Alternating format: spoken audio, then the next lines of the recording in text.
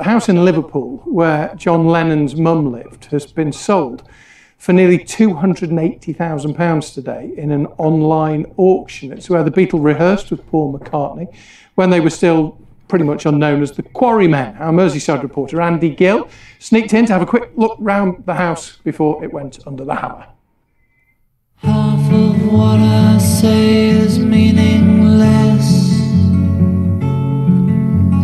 but I say it just to reach you, Julia.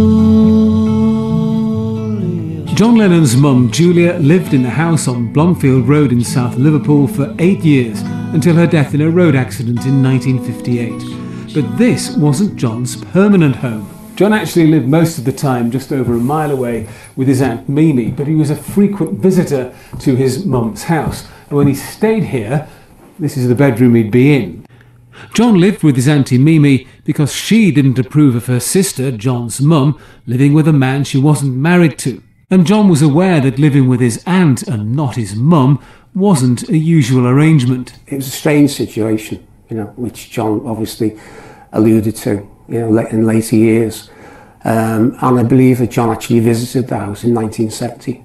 He turned up with Yoko in a white Rolls Royce to show Yoko. So it meant something to John, the house, It was important to him.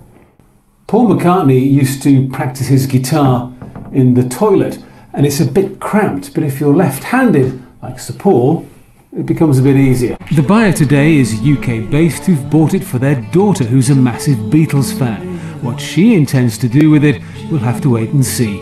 Andy Gill, BBC North West Tonight, Liverpool.